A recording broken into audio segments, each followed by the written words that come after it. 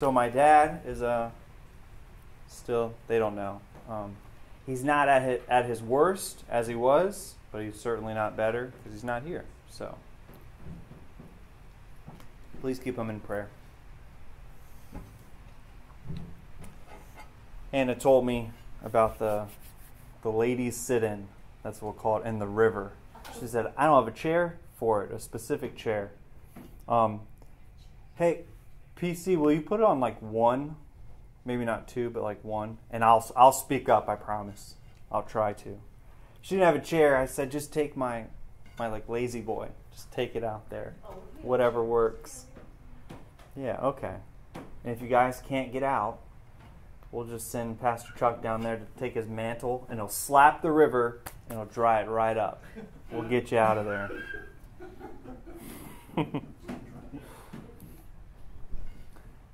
All right. I have to savor this fellowship. I won't be here next week. Pastor Reggie's going to be coming from Manassas. He's going to fill in. And I don't know what he's going to teach on. So let the suspense kill you all week long. And you'll find out next Sunday. Today, 1 John chapter 2. That's where we'll be. Chapter 1, John gave a vivid illustration of what true fellowship with the Father looks like.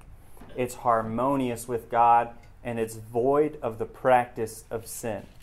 We know it's not void of sin. He who says that he has no sin is a liar, but it's void of the practice, the habitual sinning. So let's read our verses for the day, and we'll pray up. 1 John chapter 2, verses 1 through 6. My little children, I am writing these things to you so that you may not sin. And if anyone sins, we have an advocate with the Father, Jesus Christ the righteous.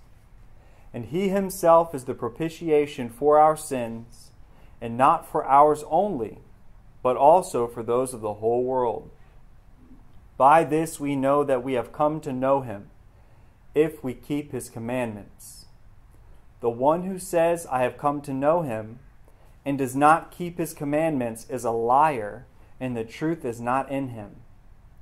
But whoever keeps his word, in him the love of God has truly been perfected. By this we know that we are in him.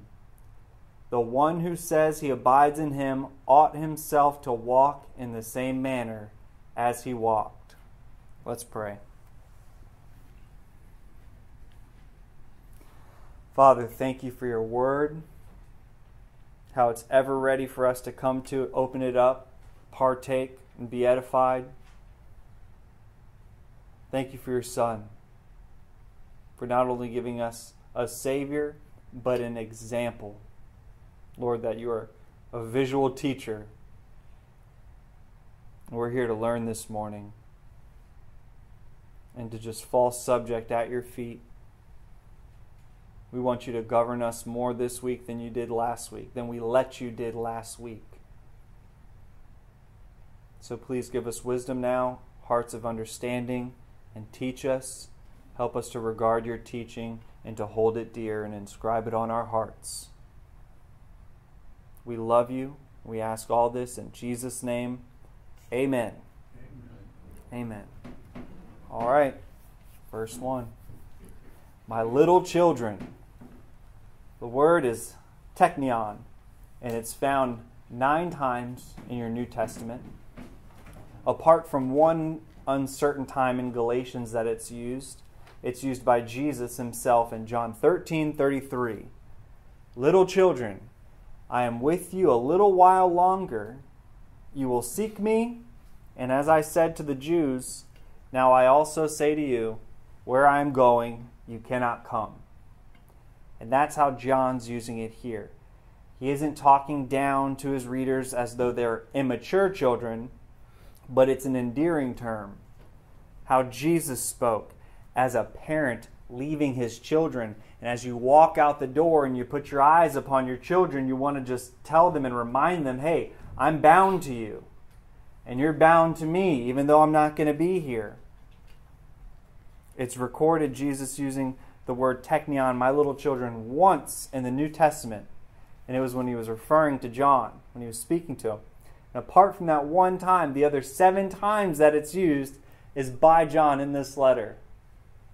And I point this out because of our last verse of today. Verse 6 says, "The one who says he abides in him ought himself to walk in the same manner as he walked."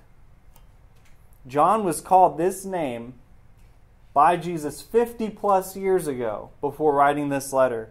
And to this day, when he's an old man writing this letter, he's still a fanatic. He's just ate up with the obsession of trying to be like his Lord. Jesus said little children to him one time, and here he just goes wild. My little children, my little children, my little children. How Jesus made him feel loved when he knew he wouldn't be around. It impacted John, and John wants his readers to experience the same thing that he felt, the care of Jesus. My little children. And here John gives his second reason for his letter. The first, you remember, was so that his joy may be made complete, that knowing that his readers had true fellowship. And now says, "I am writing these things to you so that you may not sin. And if anyone sins, we have an advocate with the Father, Jesus Christ the righteous." We have verses and numbers and chapter headings in our Bibles. They're just for us to navigate more easily, but oftentimes it does a disservice. Right now it does. John has this rolling train of thought in chapter 1 that we really just need to read and write it right into chapter 2. So let's read verses 7 through 10 of chapter 1 and then verse 1 of chapter 2. So verse 7, chapter 1. "But if we walk in the light, as he himself is in the light, we have fellowship with one another, and the blood of Jesus, his Son, cleanses us from all sin. If we say we have no sin, we are deceiving ourselves, and the truth is not in us. If we confess our sins, he is faithful and righteous to forgive us our sins and to cleanse us from all unrighteousness. If we say that we have not sinned, we make him a liar, and his word is not in us. My little children, I am writing these things to you so that you may not sin. And if anyone sins, we have an advocate with the Father, Jesus Christ the righteous." So, the Reader's Digest: have fellowship with God by walking in his light. You have sin. Be cleansed of sin by forgiveness in Christ. Don't deny that you have sin. The purpose of this letter is so that you don't sin. But if you do, there's Jesus. John doesn't want his readers to misunderstand at all what he's saying. There's this rhythmic message of truth, both in regard to sin and love. And it's message that all parents are all too familiar with, how they carefully convey. John wants his readers to know there's forgiveness found in Christ. And with the very same breath, he can't quickly enough say, don't sin. As we grow in our walk, we learn why. Why we don't want to sin so grace may abound. Every parent has this bottomless well of forgiveness that they can draw from for their children. But if only the child understood the grief it causes their parents to have to draw from that, they wouldn't be so quick to sin. If we would remember Jesus down in the dirt, sweating blood in the garden or nailed to a bloody tree, how we've come to obtain forgiveness. John knows this. So he says, my little children, I am writing these things to you so that you may not sin. Know the reality of sin and the cost. It's too heinous to indulge in once. That's the attitude. It's not something to practice, to partake with regularity. I'll die before I do it again, because this is what Jesus died for. John writes, so we view sin rightly and we do not practice it. The next part of the verse reads, better with the conjunction but instead of and. So, but if anyone sins, we have an advocate with the Father, Jesus Christ the righteous. But if the irregular happens, we, the truly born-again believers, who are walking in the light, we're not forsaken. We aren't left to reconcile ourselves in our own strength. We have an advocate. The Greek word for advocate is parakletos. and it's where we get our English word paraclete. The term occurs 4 times by Jesus himself in the upper room discourse, always speaking of the Holy Spirit. It's the King James rendering the Comforter. Paraclete is a compound noun meaning one who is called to the side of another to aid them. Jesus said in John 14:16, I will ask the Father, and he will give you another helper, that he may be with you forever. Hebert points out, in the gospel, the Holy Spirit is presented to take the place of Christ in the lives of his disciples, to present him and to plead his cause. As the Holy Spirit presents the cause of Christ in our hearts and before the world here on earth, so Jesus Christ, as our heavenly paraclete, presents our cause before the Father. One who pleads another's cause before a judge, counsel for defense, a legal assistant, an advocate. We have an advocate in Jesus. This is the one whom Job begged for someone to plead his case to God. We have it. Let's see how good we have it. Go ahead and turn to the Old Testament and Job chapter 9. There are times in life we're faced with something, a really bad situation. Something by definition that's just a natural cause. It wasn't necessarily warranted. We didn't merit it, but we're subjected to it the same. And that's tough, something like that. But here, when John says, if anyone sins, that warrants and that merits. What we've done, who we are, has made us subject to an all-consuming fire that is our holy God. So Job 9, starting with verse 1. Then Job answered, in truth I know that this is so, but how can a man be in the right before God? If one wished to dispute with him, he could not answer him once in 1,000 times. Wise in heart, mighty in strength, who has defied him without harm? It is God who removes the mountains. They know not how, when he overturns them in his anger. Who shakes the earth out of its place, and its pillars tremble? Who commands the sun not to shine, and sets a seal upon the stars? Who alone stretches out the heavens, and tramples down the waves of the sea? Who makes bare Orion and the Pleiades, and the chambers of the south? Who does great things unfathomable, and wondrous works without number? Were he to pass by me, I would not see him.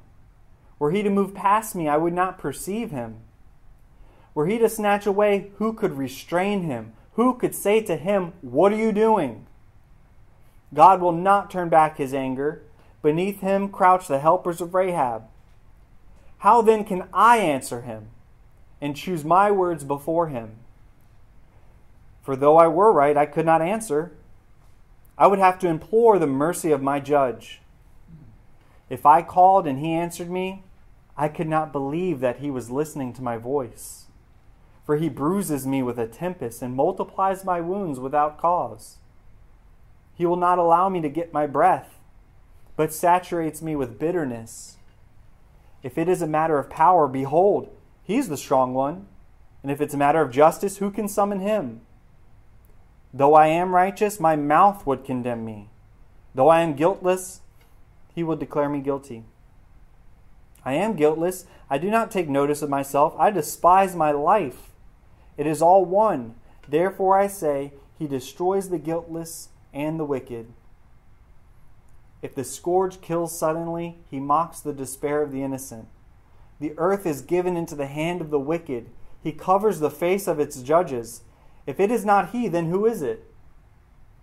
Now my days are swifter than a runner.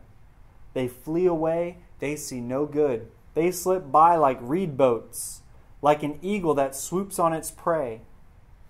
Though I say, I will forget my complaint, I will leave off my sad countenance, and be cheerful? I am afraid of all my pains. I know that you will not acquit me.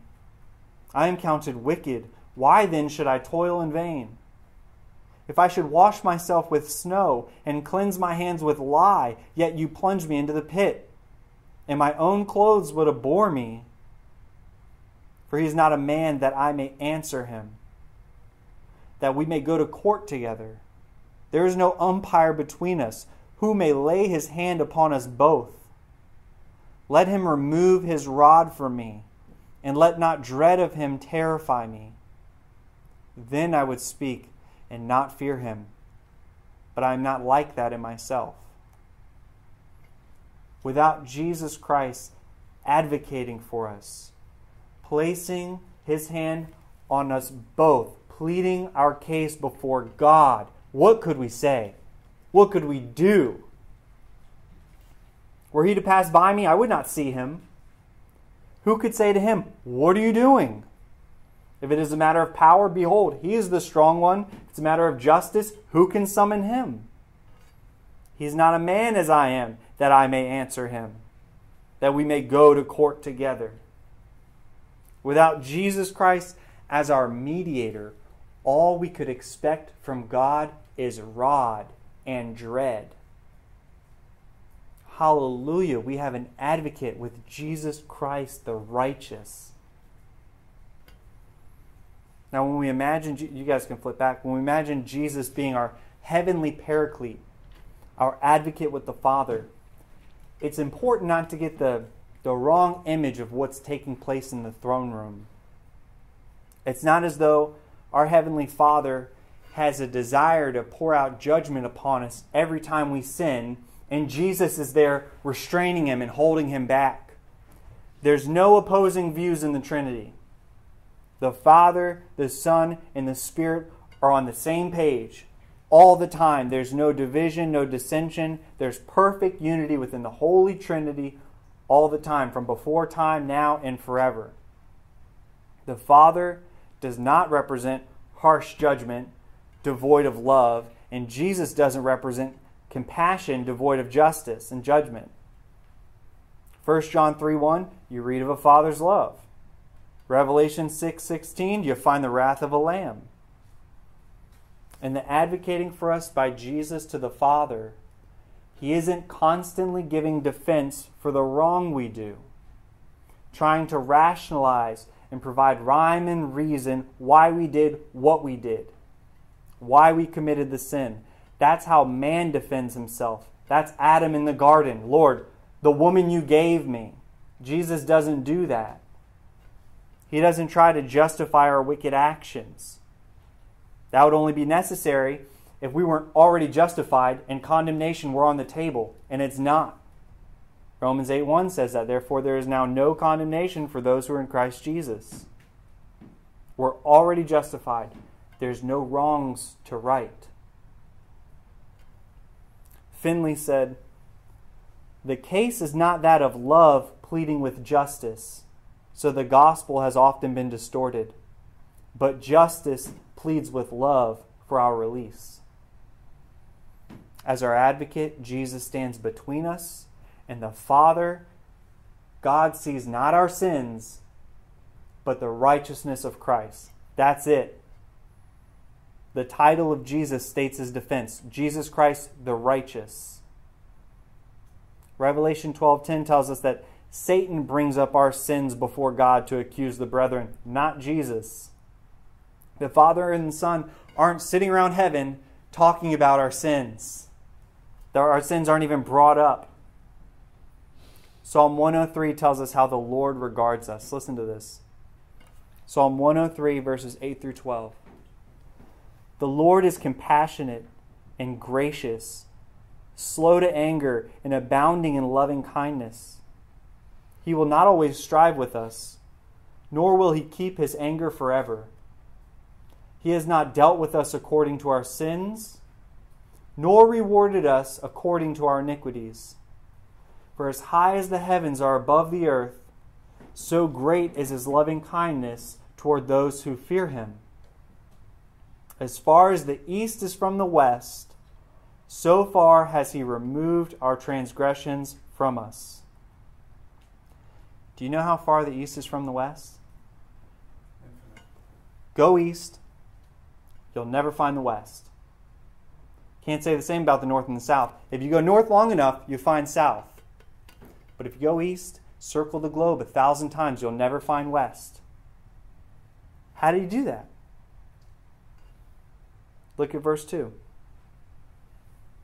And he himself is the propitiation for our sins, and not for ours only, but also for those of the whole world.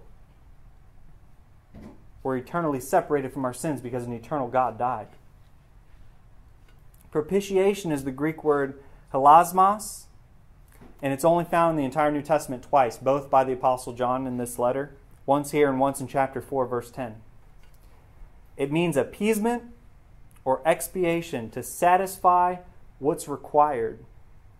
In the Septuagint, that's the Greek translation of the Old Testament, it's used for forgiveness and atonement, to remove offense. He himself is the propitiation for our sins. He is the emphatic personal pronoun. Himself. He himself is the propitiation. Jesus didn't give something in place of something. He is the reparation for sin. One commentator said this, quote, "Since John has described Jesus Christ as our personal advocate, one might have expected him to speak of him as our propitiator. Then his work would have been equated to that of the high priest in the Old Testament on the Day of Atonement, when he sprinkled the sacrificial blood on the mercy seat to cover the sins of the people so that God could again deal with them in mercy. But that would have been to miss the heart of the Christian gospel. Unlike the Old Testament high priest, Jesus Christ is himself the propitiation for human sin. John's statement declares that Jesus is the sacrificial victim as well as the officiating high priest. And the present tense declares that his sacrifice possesses a continuing quality. He was and is and will continue to be the atoning sacrifice for our sins forever, even in heaven. That's why our sins don't get brought up. We have forgiveness through his continuous propitiation. But listen to the rest of our verse. And not for ours only, but also for those of the whole world.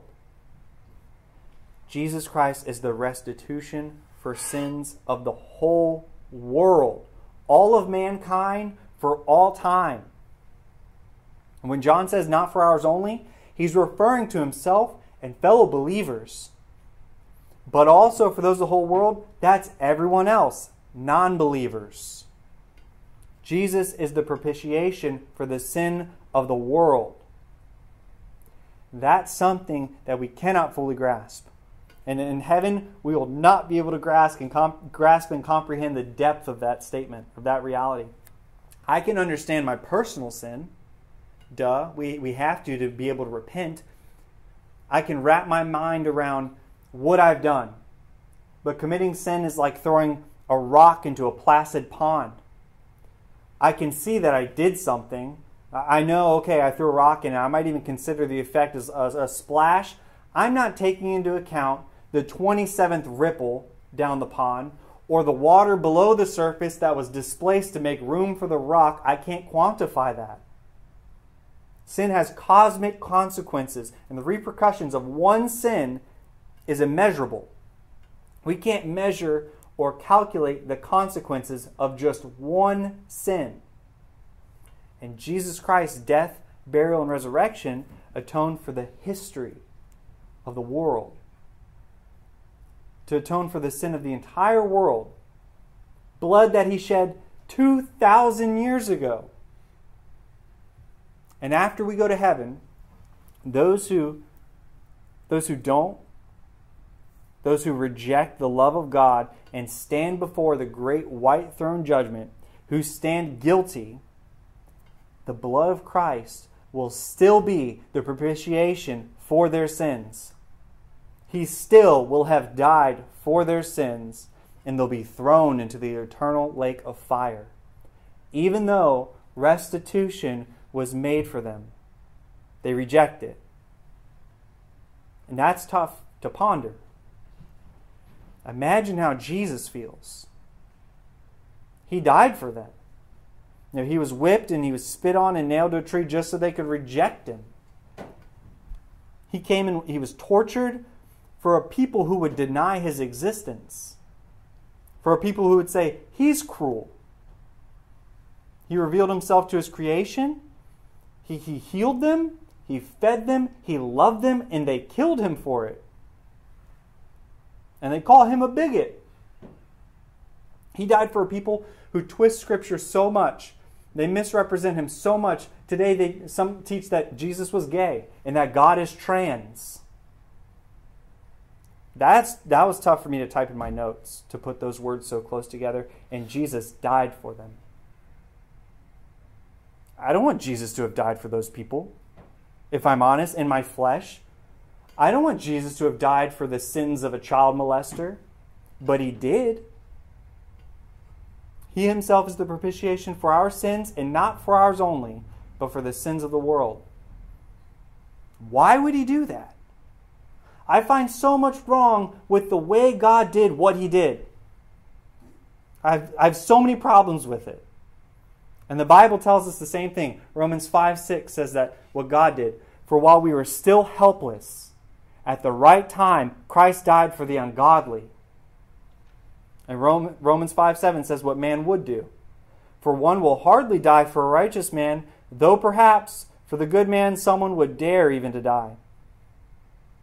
What Paul was speaking of in Romans there, and what John is pointing to here, when he tells us God died for the world, is love. It's what separates God from man. For God so loved the world that he gave his only begotten Son. John brings to mind the supreme love of God. And he moves on to verse 3. By this we know that we have come to know him, if we keep his commandments. What were his commandments? Matthew 22. You shall love the Lord your God with all your heart, with all your soul, and with all your mind. For this is the great and foremost commandment. And the second is like it. You shall love your neighbor as yourself. On these two commandments depend the whole law and the prophets. Love God, love each other. We know we've come to know him and how we treat others. If I'm loving God supremely, I'm loving my neighbor as myself. And if I love someone as myself, I don't want to be murdered. I don't want to be robbed or lied to. Romans 13:10, love does no wrong to a neighbor, therefore love is the fulfillment of the law. With this one principle, we don't need to go down the list of the 10 commandments and make sure I'm doing this, I'm not doing this, I need to do this, I don't do that. If you love someone, you won't steal from them. If you love God, you won't take his name in vain. Love God supremely and love each other. This is what Paul meant in Galatians 5:18. But if you are led by the Spirit, you are not under the law. You don't need the law. It's weak. It's obsolete. Jesus fulfilled the law and gave us his Spirit instead for all who would repent and believe. And the world is full of people without the Spirit of God indwelling them. And we see the effects of that in how they treat each other. Romans 3 says their mouths are full of cursing and bitterness. Their feet are swift to shed blood. Destruction and misery are in their paths. John just told us God isn't like that. He's loving. He loved the whole world. So look at verse 4. The one who says, I've come to know him, and does not keep his commandments, is a liar, and the truth is not in him. I've come to know. The gnosko, the experiential knowledge. This is the difference of knowing of God and knowing God. knowing the Word of God and knowing the God of the Word. You've experienced God, and you have a working relationship with God that only happens through the indwelling of the Holy Spirit. Romans 8:11 through 14 says what this looks like. But if the Spirit of Him who raised Jesus from the dead dwells in you, He who raised Christ Jesus from the dead will also give life to your mortal bodies through His Spirit who dwells in you. So then, brethren, we are under obligation, not to the flesh, to live according to the flesh. For if you are living according to the flesh, you must die. But if by the Spirit you are putting to death the deeds of the body, you will live. For all who are being led by the Spirit of God, these are the sons of God. The one who says, I've come to know Him, and does not keep His commandments is a liar, and the truth is not in him. If you're born again and you know God, you're led by His Spirit, you won't be selfish. You won't be self-serving, self-preserving. That's the spirit of man. The Spirit of God wants to keep the commandments of God. Love God supremely and love each other.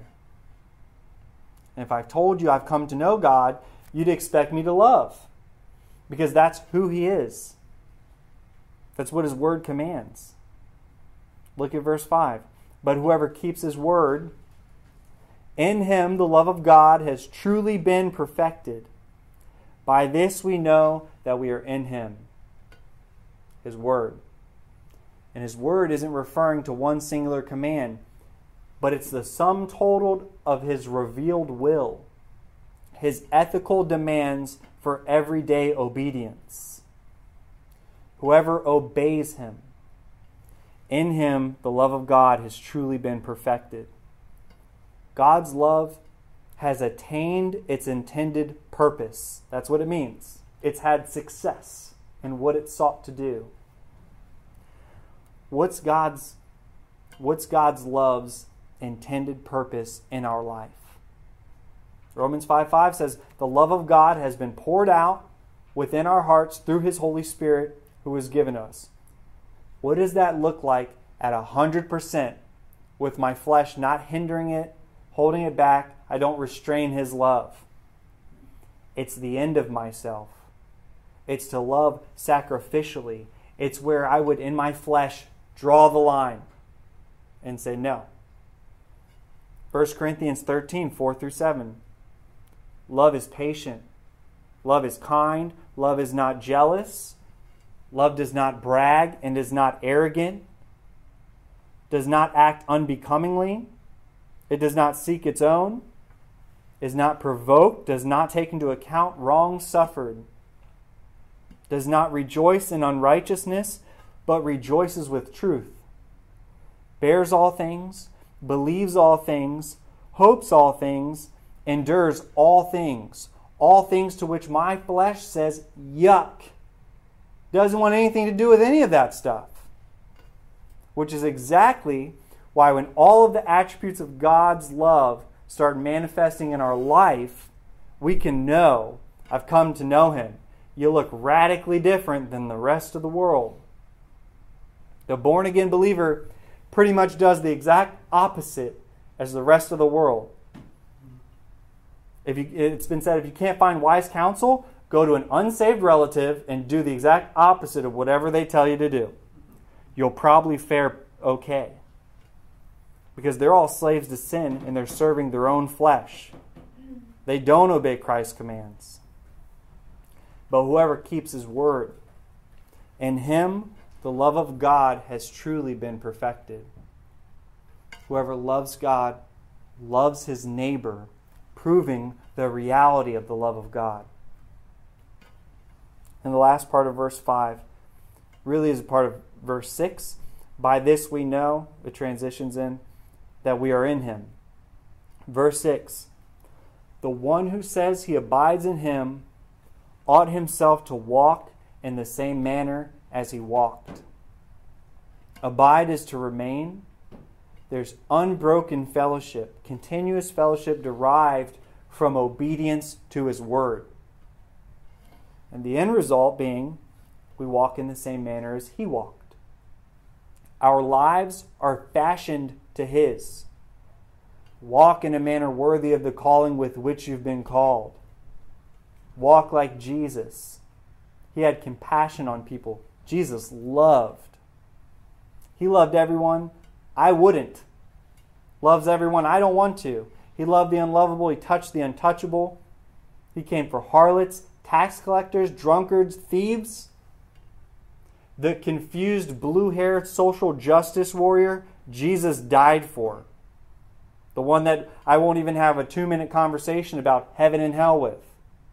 That's not the love of God being perfected in me. The Father wasn't partial to only send His Son to die for particular people or particular sins. Jesus wasn't partial to talk to particular sinners or heal particular ailments. And the Holy Spirit isn't partial about who He pours out on. He fills Jews and Gentiles alike. We should get excited when we see someone confused because they're looking for answers. Get excited when you see a BLM sticker. Why isn't the reaction, great, they think human life is valuable. Perfect. That's better than a handful of Republicans that would rather get an abortion and buy another dog. At least they value human life. I know, I'm going to go talk to them about the Ethiopian eunuch who Philip baptized in Acts 8. Perfect. Why isn't that the reaction? What would Jesus do? Go tell him or go pet that St. Bernard? What's more inviting to us? When did what would Jesus do become uncool? That's a great question. When did we all stop wearing those bracelets? It's a great question to ask. How do I demonstrate the love of God to people? How do I ultimately love my neighbor? Everywhere He went, He loved people. All people. He truly loved people. He was full of grace and truth. He was unwavering in both love and truth. Love does not rejoice in unrighteousness, but rejoices with truth. Bears all things, believes all things, hopes all things, endures all things. Jesus loved us enough to leave His throne room in heaven and told us enough truth that we killed Him for it. He never shrunk back from the will of God. Paul said, imitate me as I imitate Christ. It's easier said than done, but it has to be done. That means never shrinking back from the will of God. And if you all will stand, I'd like to close with a word from Isaiah.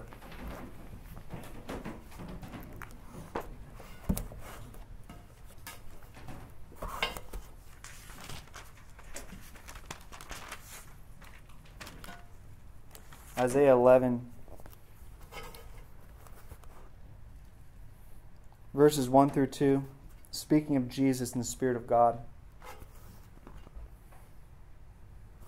Actually, 1 through 3. 1 through 3? Yeah, a little bit. Then a shoot will spring from the stem of Jesse, and a branch from his roots will bear fruit.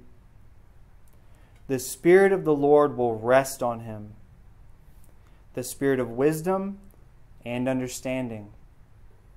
There's a spirit of wisdom in that you know what to do, and then the spirit of understanding is you're perceiving and you're gaining understanding on what to do. The spirit of counsel and strength. You can advise, but then you can also do it. You know what to do and you can do it. The spirit of knowledge and the fear of the Lord. Everything we see has to be through the lens of the fear of God and discerning all of our decisions that we make. To fashion our lives to Jesus isn't to just become a sum total of big events. Jesus didn't just come to the cross. He didn't just heal some people, cast some demons out. He lived a life. And for us to liken our lives to his manner of life, how he lived, how he moved, to accept the will of God throughout our entire lives. The big moments, the little moments, the annoying moments, the silent moments, trying to live and move like Jesus. That's how the love of God is perfected in us. It's an absolute in everything. We don't give ground to the flesh in anything. We give ground to the love of God in everything. We hold nothing back and we give it all to him. Amen? All right, let's pray.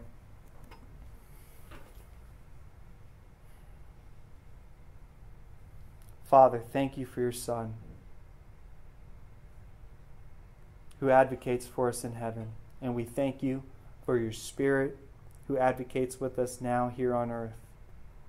We thank you for giving us both, for giving us your Son and your Son sending his Spirit, that you didn't leave us orphans,